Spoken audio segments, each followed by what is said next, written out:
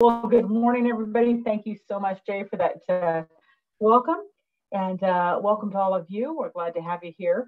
Before I pass you off to Eric Benson, whom I know is the person you came to see today, I wanted to tell you a little bit about some of the resources and tools that Schneider has put in place in the last year to help both you and your customers.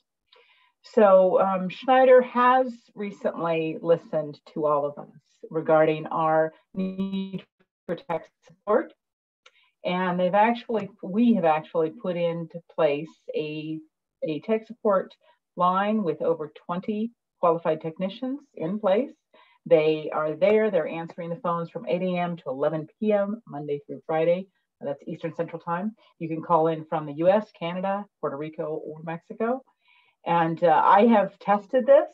And of course, every once in a while I have questions with my own system because I live with it. And they do answer, once you get through the push buttons, which takes about 20 seconds, they are definitely on the phone in less than 30 seconds. So it's really phenomenal. If you've got issues, if your homeowners have issues, we now have the tech support there for you, which I know has not always been the case. So if you haven't used it, definitely use that as a resource. Other resources we've put in place. I know that all of you are out in the field. Next slide, please, Eric. So if next rainy day, take 20 minutes, go on to the Schneider website. We actually have put a new website together. On that website, you're going to find a design guide, a quick reference design guide, which is really a phenomenal resource if you're not already using it or if you haven't seen it. The whole idea behind the design guide is it's been put together for single, dual, or triple XW systems, whether AC coupled or DC coupled. The design guide gives you a bill of materials. It also has single line diagrams that you can draw on. So that's very, very helpful. Also commissioning. I know commissioning has at times been a little bit of a challenge for our installers.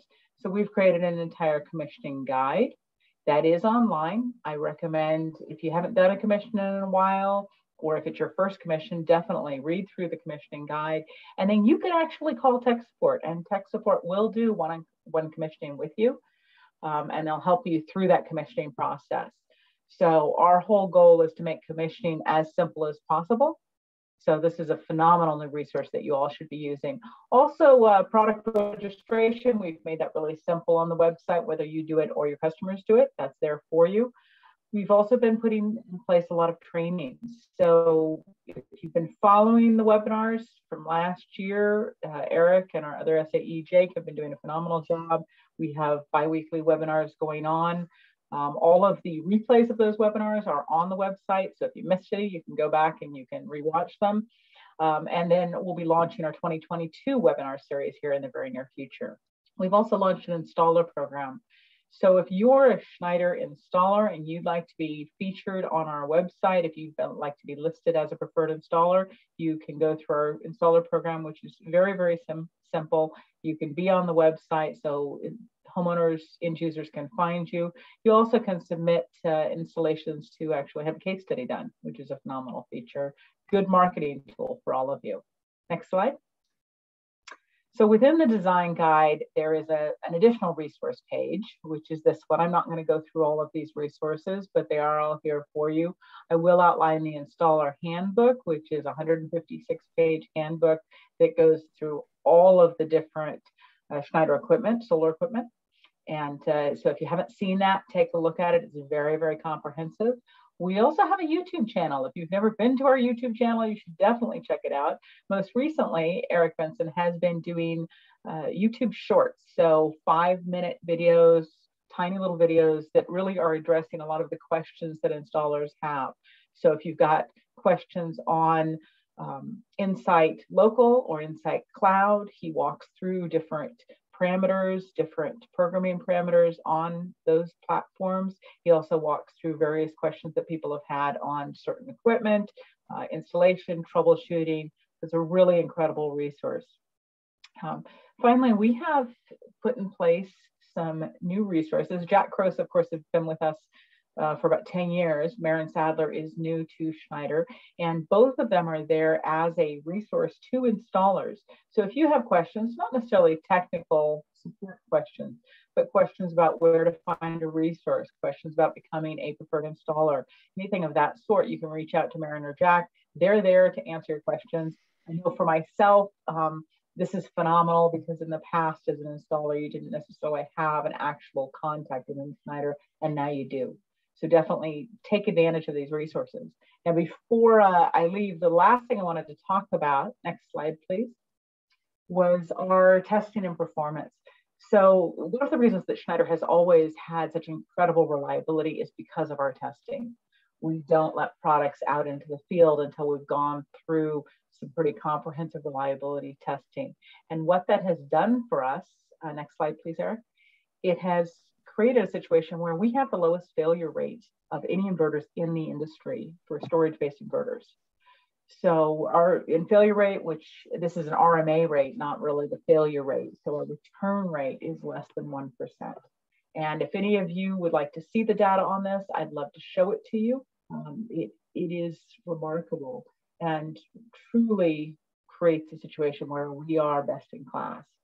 So we're going to be in the open networking session. I will be there, Maren will be there, and Eric will be there later this afternoon. So feel free to drop in, ask questions. If you'd like any of this data sent to you, you can either send me an email or drop by the networking session and give me your information. So thank you so much, and I'm going to pass it off to Eric. Thank you, Kate. That was great. So what we're going to cover today is we're going to take a little look at battery chemistries. We're going to do a little contrast between lithium ion and lead acid chemistries. We'll hone in on a BMS. Exactly what is it? What does it do? We'll also look at open loop versus closed loop communication with lithium batteries. And it could be lead acid as well. If it's lead acid, it's always going to be open loop. If it's lithium, then it could be closed loop. It could be open loop. So we'll take a look at that. We'll look at XW Pro with the HAB battery. You know, it's a great battery. We've been in the integration process for some time now, and we've got testing that's been done in the field, and it's looking really good. So we're comfortable with presenting these slides and just giving you an idea of how everything connects together, how it programs, and then of course setting up the XW Pro system in the way that you want to use it. And then finally we'll take a look at some system photos. So let's start out, for those of you that did not attend our XW Pro session yesterday, let's just do a brief overview of XW Pro and the family of accessories that we offer for building the perfect solar system for your customers' needs. And we believe that there really isn't any such thing as an all-in-one when it comes to residential solar. Their needs can vary so dramatically that, you know, you might get away with a single inverter, you might need 2, you might need 3, you might even need 4 in a single phase configuration. And by the way, XW Pro can also be configured for 3-phase for, you know, some high-end homes that we have been involved with have a 3-phase feeder. And then of course, small commercial could also benefit from XW Pro in a 3-phase configuration. So the family of accessories that we have are the 2 or the 3 models of solar charge controllers. The MPPT 60 is a relatively lower voltage charge controller. It can accept up to 150 volts DC on the PV side. And it does have a buck transformer. So the PV voltage always has to be a little higher than the target voltage that you're trying to accomplish for your battery. So if you're trying to accomplish, say, 60 volts or 58 volts, then your VMP should be no less than 70 volts in the warmest part of the year. So when you're talking about min-max, you're looking at about 10 volts above your target bulk voltage, and all the way up to a maximum of 150 volts DC. And then of course we have 2 models of high voltage charge controllers, our MPPT 80 and MPPT 100, which can accept between 195 volts DC and 550 volts DC. Absolute max is 600 volts DC. For monitoring, we have our Insight Home and Insight Facility. Insight Home is a smaller model that is designed for single inverter systems or small systems that are less than 3 inverters and 3 charge controllers.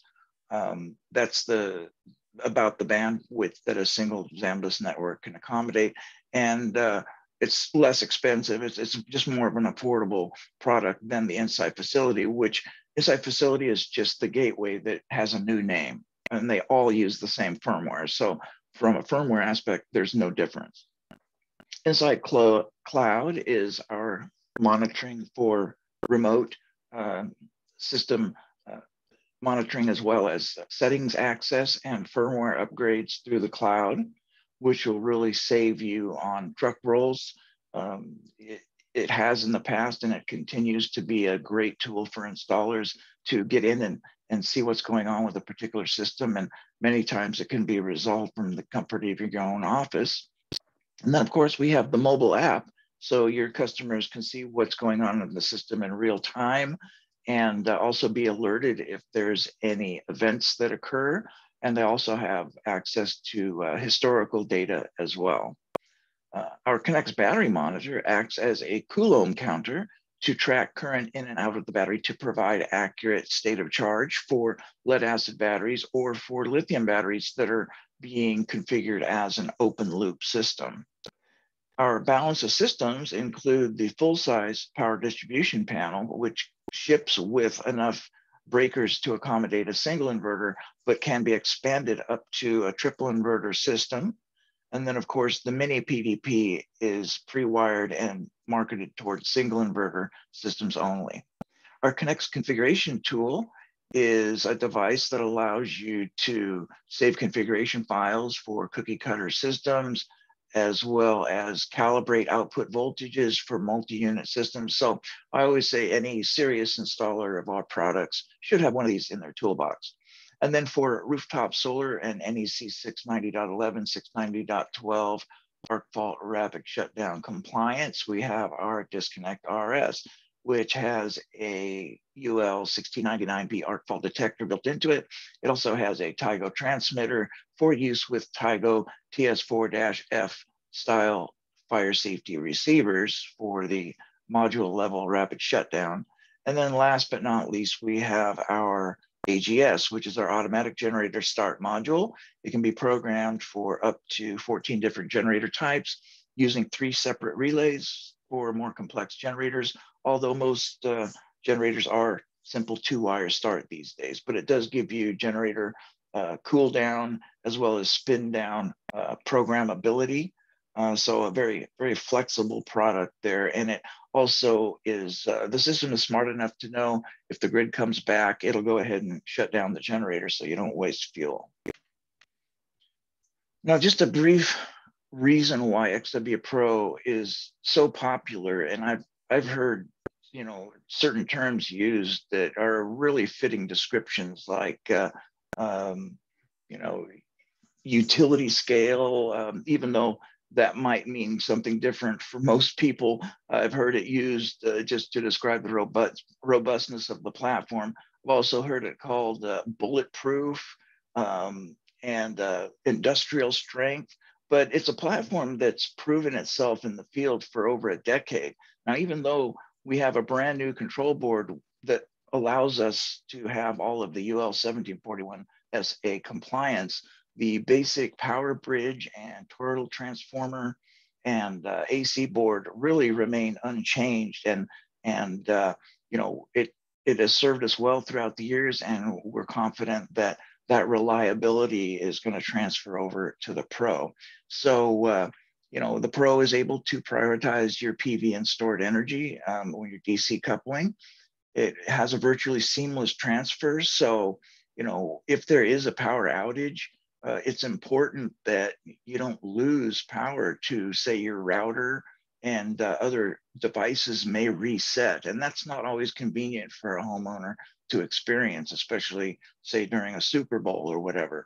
So yeah, it 8 milliseconds transfer time is something that we've spec'd, and it's really, really close to that. I have an XW Pro in my home, and I've had several outages, and I've never even noticed. The toroidal transformer gives the best in-class surge capability of any inverter on the market. It has dual input. You see, one is designed for grid and has grid-related functions associated with it. AC2 is designed for generator functionality, and it's compatible with many different storage alternatives. We're gonna hone in on one today, and we can be DC coupled or AC coupled. We really recommend DC coupling. That way you'll see the PV production on our monitoring platform. If you're AC coupling, you kind of have to bounce back and forth between two different monitoring platforms. And as long as the customer understands that, then that's fine, but just manage their expectations in that regard. And then we can scale up to 4 units in single phase for a 25 kW nominal system, and up to 6 units in 3 phase for a 40 kW 12208 system. Here is the tail of the tape for XW Pro, 6.8 kW continuously, and an incredible 12 kW surge for 60 seconds, 8.5 kW for 30 minutes. So it's a temperature-based surge, and that really gives us another advantage we'll talk about here in a second. But the maximum instantaneous current is 52 amps when you're configured for 12240. It has a very low total harmonic distortion, and we also offer power factor corrected charging as well. So one of the things that really gives us an advantage in the marketplace is our completely isolated compartment for airflow. And this gives us a great benefit when you're talking about a system that's been sitting in a room for 5, 6, 7, 10 years. Dust can accumulate on the circuit board, and a lot of dust has conductive properties to it, minerals and whatnot, that can lead to premature failure. And even, small bugs and insects can also get in there and create havoc for you. So because we have a completely sealed compartment, that really contributes to the longevity of the platform. So I also want to point out the imbalanced surge profile is another point where it gives us an advantage, because a homeowner doesn't always know that they're going to be limited to how many devices that they can run on a particular leg. And it's not always easy to balance the loads out. And if you have a system that is prone to tripping once one leg or the other reaches a certain limit, that can be really problematic for the homeowner. And so with the Pro, because we use temperature, it allows us to sustain overloads to a much greater degree than a high frequency transformerless design. You can see from this graph here, on a single line, we can sustain 4,800 watts continuously, 6.3 kW for 30 minutes, 8.8 kW for 5 minutes, and 12 kW for a minute. So, as a customer's running a microwave, making breakfast, and they've got their coffee maker going, and they've got a toaster going, if that's all on one line, that could cause a nuisance trip with a competitor's product. With ours, you're not going to have to worry about those kinds of things.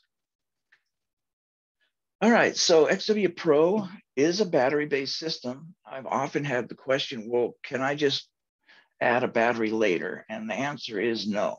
If you don't have a battery, the Pro won't even turn on. Now, if you do turn it on with a battery, you can, and then qualify the grid or a generator, the system can stay powered from that AC source by rectifying the source, and it could stay powered on even if the battery power is lost. But then it would require battery power to power up again if the grid went down. So you can't add a battery later with the Pros, what I'm getting at. So virtually every function depends on a stable DC voltage or accurate state of charge. Low state of charge is usually detrimental for the health of many different battery types. For example, if you're going less than 50% with a lead acid battery, with most of them, then that's when sulfation occurs. And with lithium, if you get down to a very low state of charge, in the 5 or 10% is usually the limit. If you get down to 0, there won't be detrimental, but it could nuisance trip the BMS. So they are designed to protect themselves from overcharge and over discharge. They do monitor cell temperature. A lithium cell will heat up when the state of charge, or the voltage rather, gets too low or the voltage gets too high. That's when the temperature climbs. So the BMS is designed to protect against that. And we're going to talk a little bit about how the BMS works here in a second. So the state of health is often determined by how the battery is charged and discharged as well. Say, for example, a lead acid battery, if you're discharging them below 50% repeatedly, if it's a flooded battery, then you can equalize them to recover their performance. But if it's a sealed battery, then you could, cut into the lifespan of the battery. Now, the nice thing about lithium is that they really are tolerant to partial state of charge. So using them throughout the full recommended range that the battery manufacturer determines is not detrimental to the health of the battery, but some do base their warranty on how deeply you discharge the battery. So that's something to keep in mind.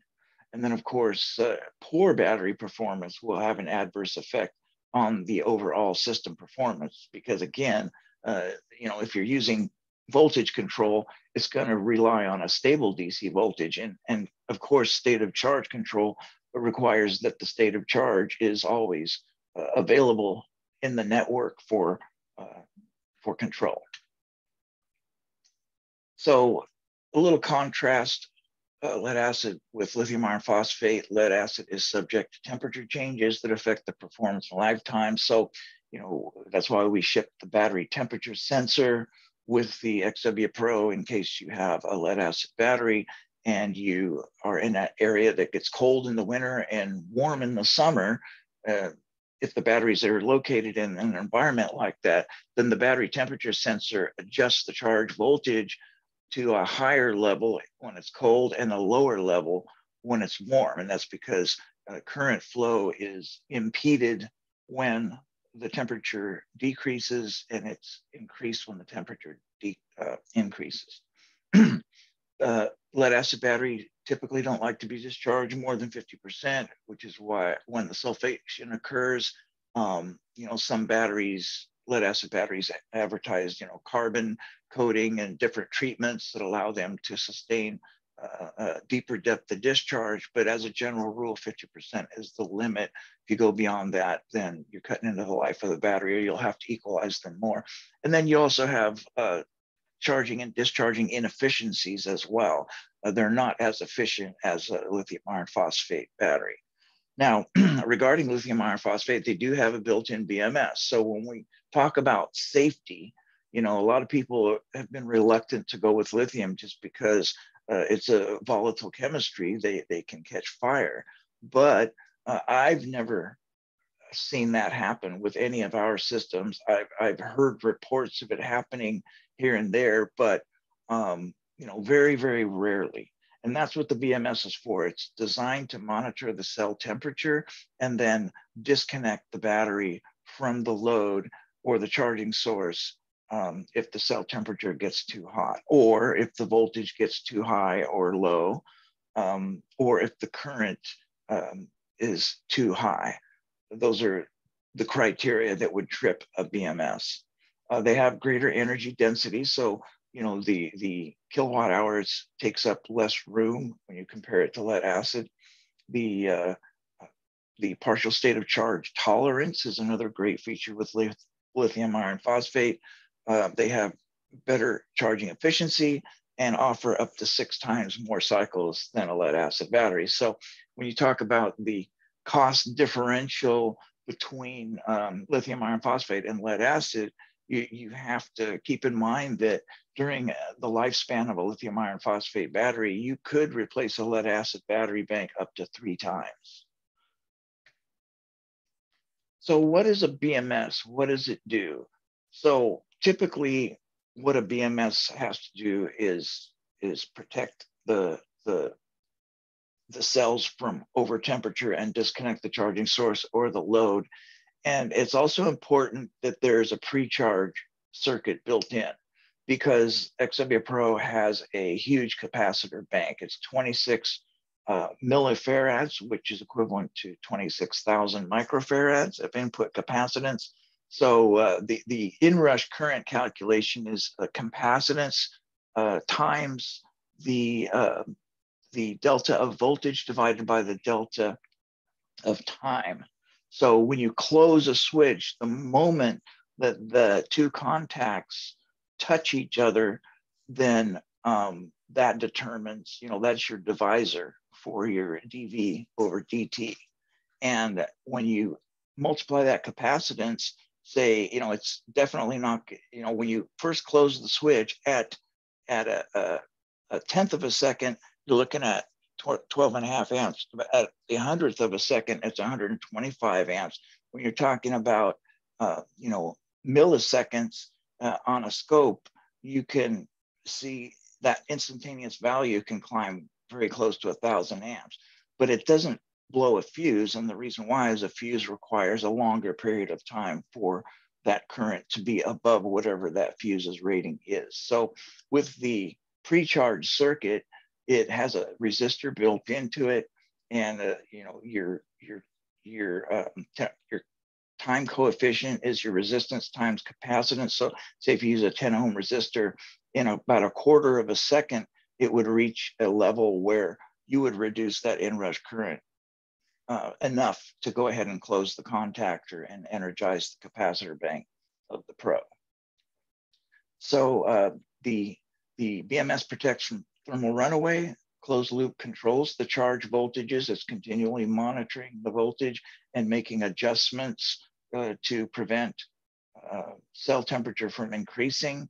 I have a lithium, a Discover battery here at my home. I've had it for about 5 years.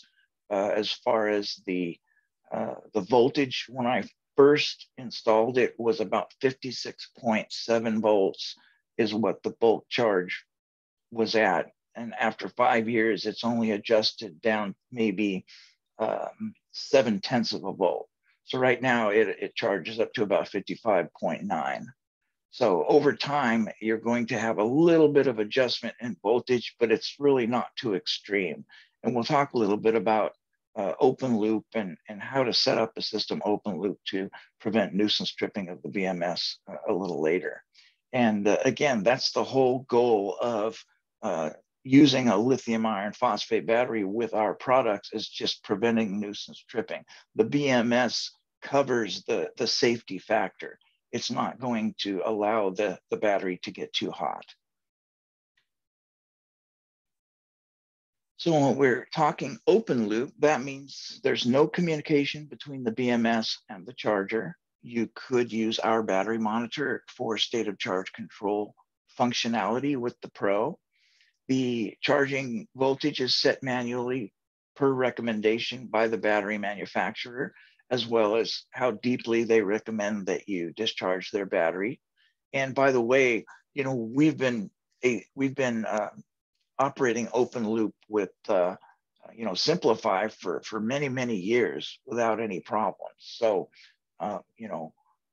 closed loop is really a great feature. It's beneficial to get in and set the system up and be on your way without having to consider too much about what the voltages need to be set for and all that. But as long as you're setting up the system according to what the battery manufacturer recommends, most do support open loop as well. And then for closed loop, the BMS communicates with the charger. It always adjusts the charge voltage according to cell temperature, and as well it manages the current from the XW Pro.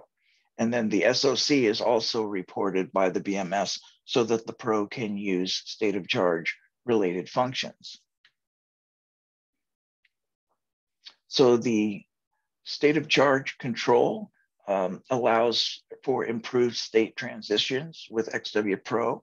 We have many different functions that are based on state of charge now, which is optimal for lithium iron phosphate batteries. because the voltage is so stiff throughout most of the range of state of charge. If you're using voltage alone, it's very difficult to tell what the state of charge is. It could be between 20 and 80% state of charge and only vary a couple tenths of a volt. You also get optimized charging and battery over voltage protection. The XW approach follows the charge and discharge limits according to what the BMS dictates, and then it's designed to just prevent nuisance tripping of the BMS, and that's what it does. So we're talking about setup with the HAB battery,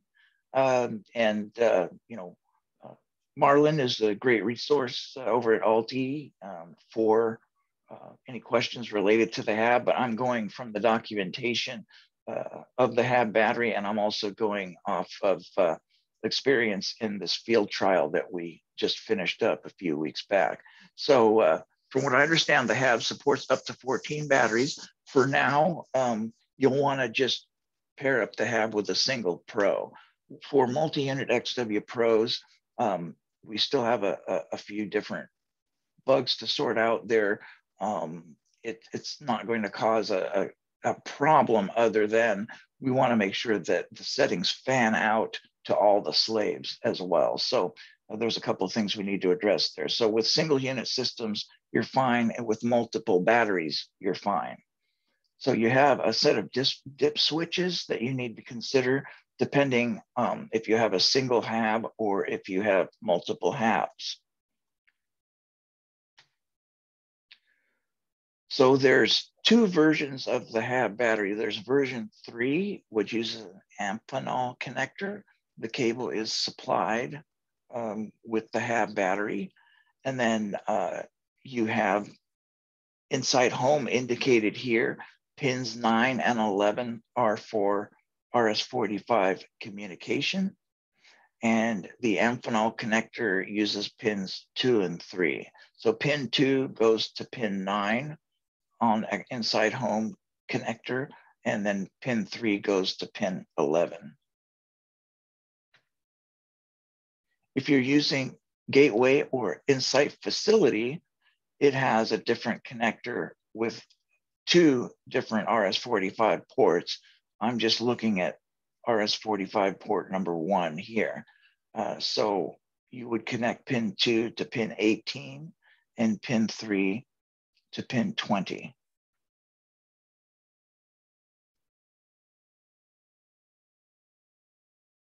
With the version 4 HAB battery, they provide RJ45 jack for communication. So you're going to be using just simple Ethernet cables. So here, pin 2 of the RJ45 cable, or the Ethernet cable rather, is going to connect to pin 9 for Insight Home, and pin 1 is going to connect to pin 11. And then if you're using Insight Home or Insight Facility, then pin 2 will connect to pin 18, and pin 1 will connect to pin 20.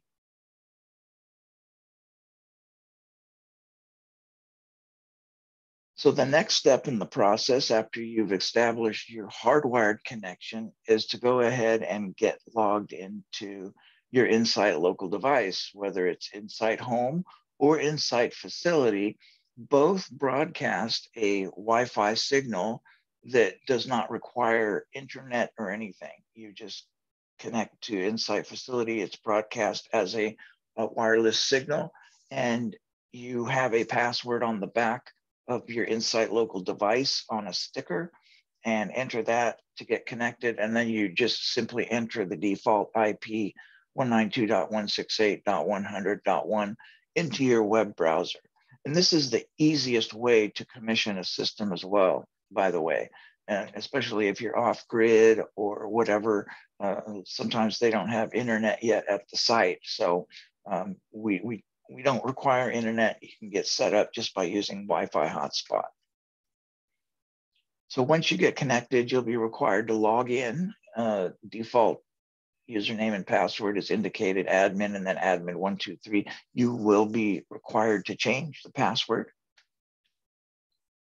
once you get logged into your InsightLocal web page, you'll want to click the Setup tab, and then you'll see the Modbus settings section. You'll expand that.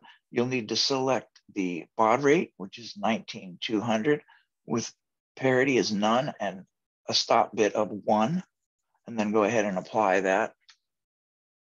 Next, you're going to need to search for the device. It has a range, a Modbus range. I typically use 1 to 63. I believe it's 1 to 10 for the HAB battery. You need to get confirmation from altE on that. But at any rate, you can just enter the entire range, like 1 to 256, and it'll be in there somewhere. And then once it's detected, then it will show up as a device in your devices page. And then you can see on the lower right there how the battery is going to show up. It's going to show up as SE CAN, a BMS, and it'll show up along with all of the other devices that you have in your Pro system. Here we see a single Pro with a single high voltage charge controller.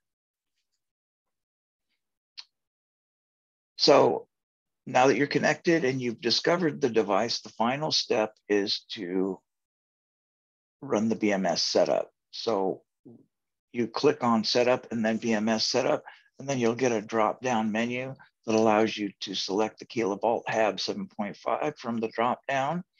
And now, from what I understand, you're always going to select one battery because the KiloVault does the multiple battery calculations on its own. So you're not going to have to enter more than one battery here. And then go ahead and apply that, and then it'll indicate successful as a status after it's completed.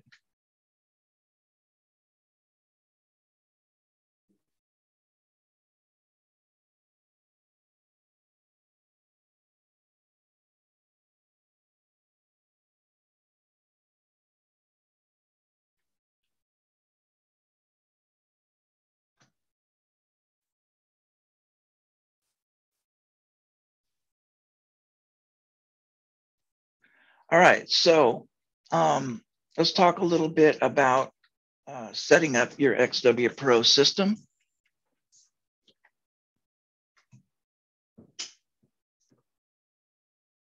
So if you're on grid and you want to use your stored energy for, say, time of use, then and block the charging during a specific period of time, so you don't charge the battery with that power that costs more, you can block the charging during that period. And then, of course, your recharge SoC determines how deeply you want to load shave. So in this particular case, I have my system set up to discharge all the way down to 15%. I want to leave a little bit in case there's an outage. And then, of course, the SoC control needs to be enabled. That's done in the battery settings menu. You can see that once you apply the BMS setup that we outlined in the previous slide, it'll automatically configure the battery type for lithium ion, and it'll automatically configure charge cycle for external BMS. So you don't have to do anything there, but you can disable or enable state of charge control, and we recommend for lithium that you enable state of charge control. Now, all of the voltage controls in the system, except for high battery cutout and low battery cutout, are irrelevant. So your low battery cutout is still respected, even though SoC control is enabled. So if you don't have these backed off out of the way, you could get some nuisance tripping. So I usually recommend going up to, say, 60 volts for lithium batteries. And the low battery cutout is dictated by the Discover battery. So the high SOC cutout, I have set up for 100%. The low SOC cutout, I have set up for 10%. So it's going to load shave down to 15% and stop. If it stays that way long enough and the grid doesn't come back, it'll discharge down to 10% before it goes into a low battery condition. Next, you're going to enable grid support, and that determines your grid support SOC determines how full your batteries will remain when you're exporting to the grid. And then when you enter the load shave time period, that dictates how deeply you discharge your batteries down to the recharge SOC limit. Then of course you can set your maximum cell amps here, how much you want to export. And then your cell block is used in case you wanted to export during a certain period of time. You could do that at a certain magnitude. You could set up max cell amps to sell X amount of power during a particular block of time. Maybe you have some upstream loads that you want to shave. It's certainly possible to do that. So you have a wide latitude of different settings available for maximum versatility in how you want to manage your storage. So when we're running HAB battery with XW Pro, the charge controllers will still be open loop. So you can set those up according to what HAB recommends. KiloVault, they recommend no more than 56 volts for bulk and absorption. And then float, you can set to 54. You're always going to set the charge controller to 3-stage, because if you try setting the charge controller to 2-stage, then once the absorption stage is finished, it will stop charging. So just keep that in mind. So, and that's pretty much it. And you can use the custom battery menu to manually enter these values as recommended by HAB. And then finally, we have some system photos. Compliments Orlando Aquino, Caribbean Phoenix Technologies. These systems are in Puerto Rico.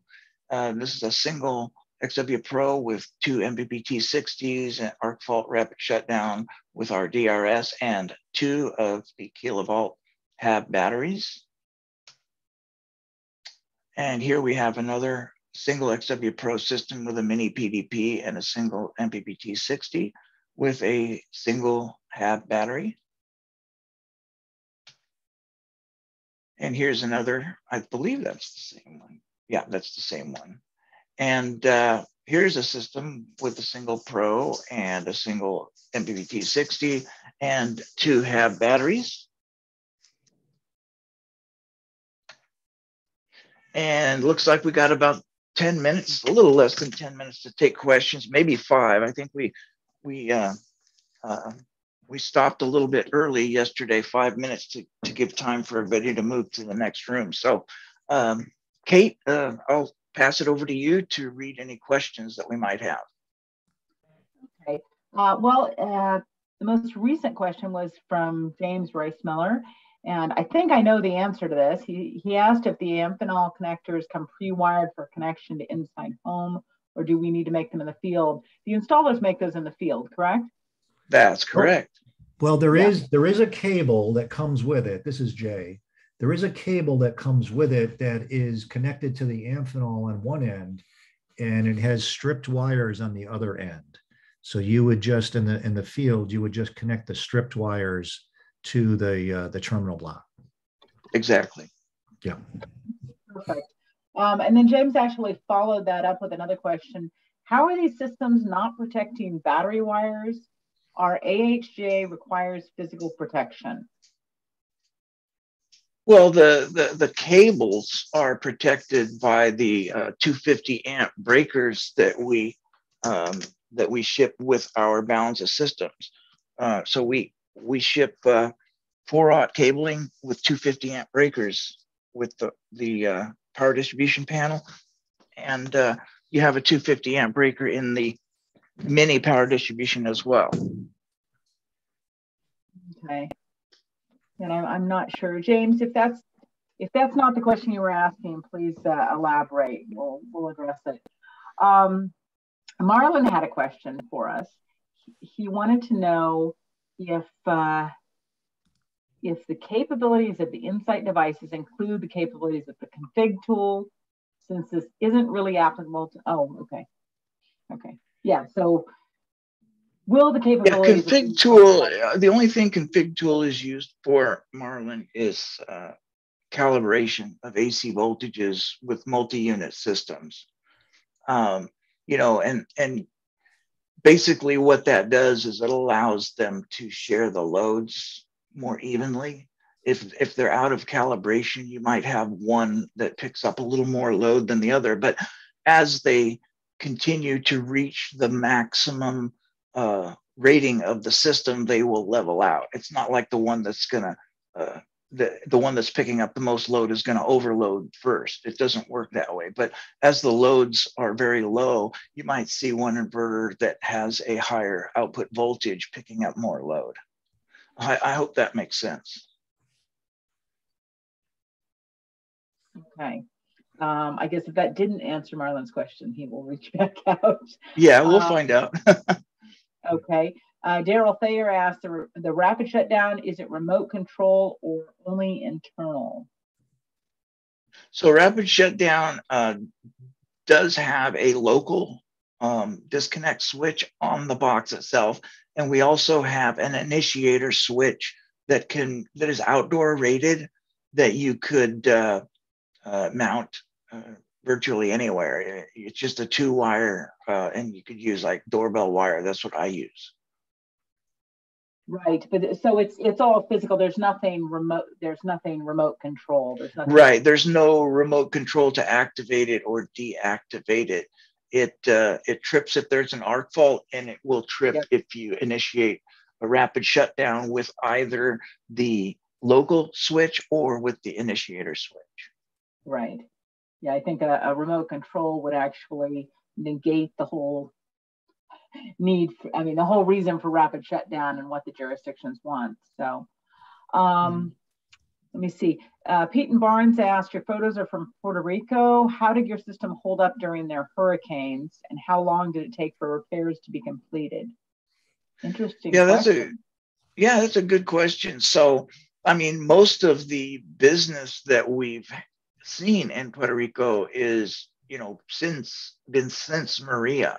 You know, they learned the hard way that a bad hurricane can leave most of the residents without power for extended periods of time, which is why, backup systems like this are becoming so popular. But yeah, I don't think there's really been a hurricane as significant as Maria since. So yeah, I mean, it's a great question. If there's another really bad hurricane, you know, it can take your PV panels and send them flying, you know, depending on how bad it is. But, you know, the Pro and the HAB are indoor. Well, I can't speak to the HAB, but I can speak to the Pro. It's an indoor rated platform. So it's not going to be exposed. That's the same with the HAB, Eric. Yeah. And, you know, there's some pretty tight regulations on panels in Puerto Rico. You know, for a number of things, wind loads being one of them there. So I think Maria was especially strong, but, you know, they frequently get hurricanes coming through that are less strong. Yeah. You yeah. Know, I know panels are load tested and whatnot, but if a hurricane is strong enough, you know, I don't remember what the wind rating is, but there is a certain wind rating that they need to withstand down there, and the mounting brackets, et cetera, as well. But you know, I think one of the reasons why battery-based systems have been so popular in Puerto Rico, it's been a very hot area, I know, for both of our companies, is just because of the frequency of the hurricanes and the power outages. And, you know, I think the fact that the electric utility PREPA has been essentially privatized is also not helping things down there. So people are looking for grid independence, definitely. down in there just for the issues that are coming up, storm or no storm. Mm-hmm. Yeah. Yeah. So So is that questions lined up there? We do have questions lined up. Are we running out of time? Are we out of time? We've got just a couple minutes left, but yeah, let's see which ones of these we can knock off. So let me see. Is there a way to wire a relay disconnect to comply with whole home disconnect requirements to the XW Pro inverter and solar all in one, rather than breaking the wire from the inverters to the main panel? And he's talking about 2020 NEC code 2230.85.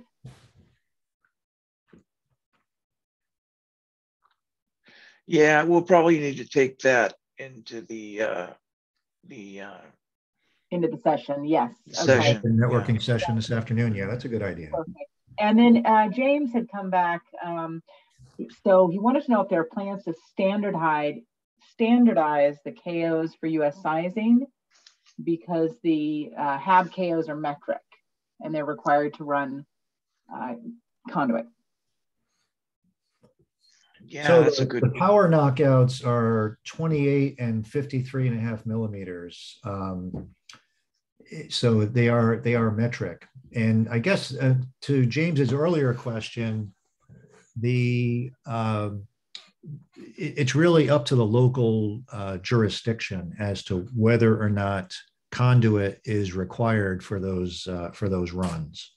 Right. I think his question was, I guess, around the conduit, not so much the breaker protection.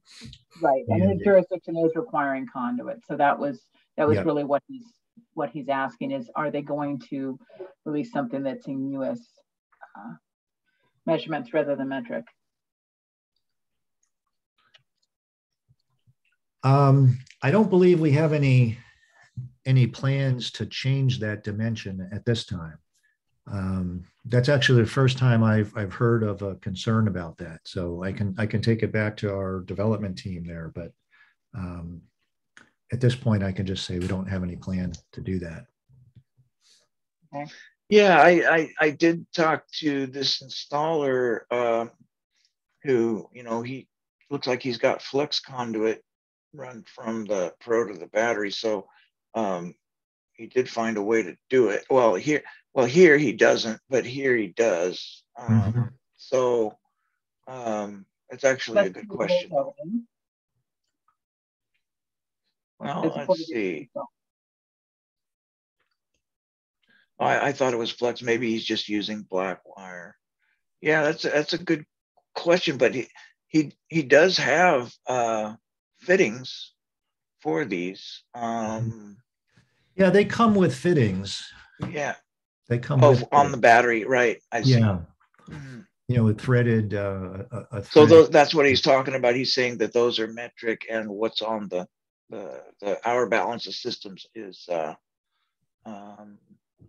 US. Yeah, that's a good question. We'll have to look into that. Yeah. Okay, and then Lavero, hi Lavero. He asked, in open loop with lithium-ion prismatic cells, does the battery monitor have the authority to disconnect the battery? No, there's no communication whatsoever in open loop with the BMS.